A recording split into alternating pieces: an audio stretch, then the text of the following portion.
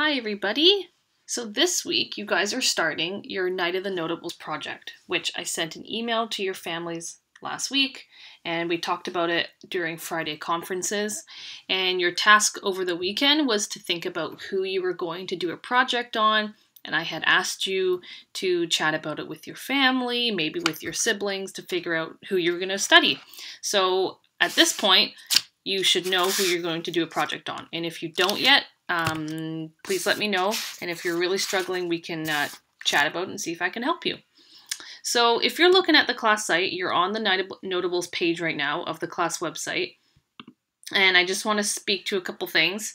The first thing is that I've added a photo there of myself during a Night of the Notables project I did when I went to Gleneagles Elementary School. I think it was grade 4 or 5, but I can't remember. But yeah, we called it Night of the Notables as well. So this is a project that schools have been doing for a really, really long time. And I chose Julie Andrews because Princess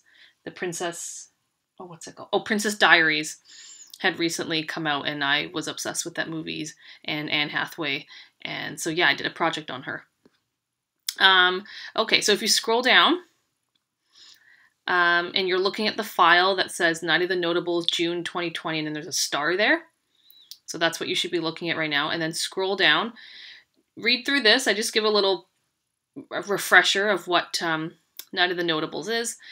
You'll see here I asked you to use at least 5 different websites. You're probably going to use 5 super easily. I'm sure you're going to use more than 5 because we're not looking at books for this project this year. We'll be using websites, and it just takes no time to find a bunch of websites. The bullets here, the 1, 2, 3, there's 4 bullets. These are things that I'm asking you to keep in mind when you're looking at websites, because you're going to come across a ton, and we need to just make sure that they're reliable, they're legit, they look real, and they're not, made up information. It's not totally just somebody's opinion and about how they feel about this person. Yeah, so if we scroll down, it says research notes June 1st to June 5th. So on each day of the week this week, except Friday, so Monday, Tuesday, Wednesday, Thursday, you are going to research a different category or section for your person. So today, which is Monday, you're going to focus on the biography. Tomorrow, Tuesday, how has your person contributed to society? The third day on Wednesday is challenges, and on Thursday, interesting info. So I've asked you to do it on a lined piece of paper. And Friday is the catch-up day. So Friday, if you didn't do one of these days, please do that. Or you could look through your notes from Monday to Thursday and think about which section doesn't really have enough info in it, or show your family members and see what they think. Now, before you start taking your notes, I want you to scroll down on the site and look at the sample that Miss Lusk and I have created together for Serena Williams. Now, we both did it on lined paper, so you could see how we tried really hard to keep our notes neat. And we recorded down what source we used, and we tried to fill in a whole lined piece of paper for each category.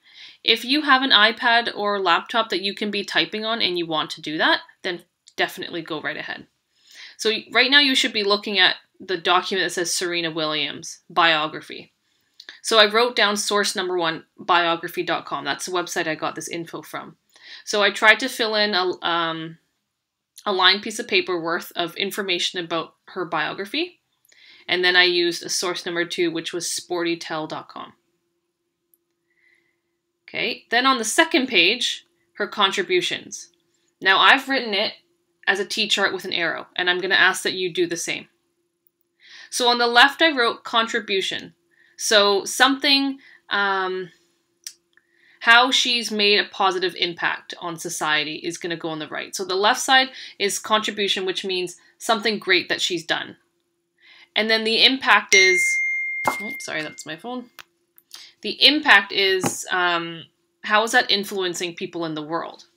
So for example, on the left, I've said one of her contributions is she's often scrutinized for her body type. She talks publicly about how her body is unique, so is everyone else's. She says what matters is that she likes herself. So the impact is she's a great role model for young girls who might be feeling insecure. She shows everyone you can be strong, muscular, and beautiful. She shows people it's okay to be who you are.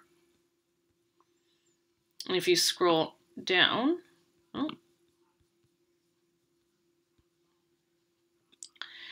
on the left, she talks openly about racial equality.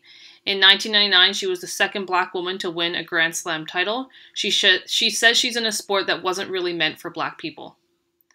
So on the right, and then I explain how does this influence people in the world. So I said she's opened the sport up for other female Black tennis players. She shows others that there's a level of responsibility that comes with being a woman of color in tennis. So she's a role model, and she knows that, and yeah. And then on the left, my last contribution, which obviously there is more than 3, but I'm just writing 3 down. On the left, she's had great achievements as a woman in tennis. She's had more Grand Slams than any man. And on the right, what impact does this have on society? Well, it shows that women don't need to follow the stereotype that they should be passive, which means quiet. Instead, she is tough and she's passionate. Okay? And then your next day, which is Wednesday, challenges. Okay, so these can just be point form.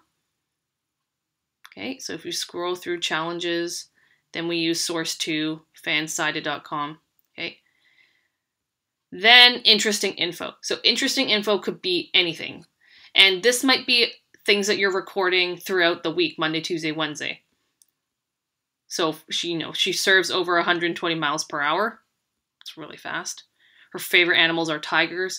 Like, these are just interesting facts that they don't really fit into any of the other categories, but they're just kind of interesting and might be worth writing down as something for other people to know about. You know, who she's married to, she has her own clothing line, that sort of thing. Okay, so that's your job for this week. We're not doing any posters or anything like that. We'll start different assignments next week, but this week is just note-taking. Okay, and you can handwrite it or you can type it. And what you come up with is something that we're going to share during our Thursday meeting. So on Tuesday, when we meet as a group, I'll ask you guys who you've chosen and you can share with the group. But on Friday is when we'll share some information that we found about our people. Okay, so let me know if you have any questions about your project. Thanks.